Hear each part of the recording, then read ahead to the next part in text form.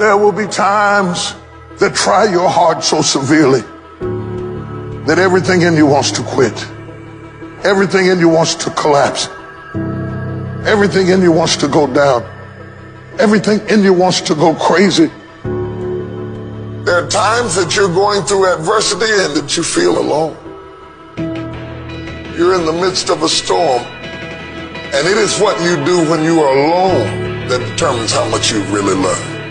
It's what you do when nobody's looking. It's how you react to the issues of life. The ultimate measure of a man is not where he stands in moments of comfort and convenience, but where he stands at times of challenge and controversy.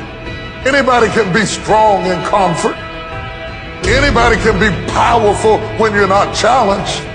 But when life gets through punching you in the gut and the eye and the head, and you get through losing people and burying people and going through sickness and trauma, injustice of all types, it will humble you.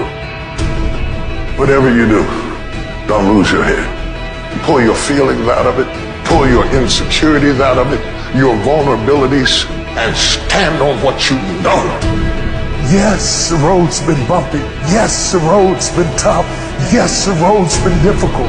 Yes, you've shed some tears. And yes, you've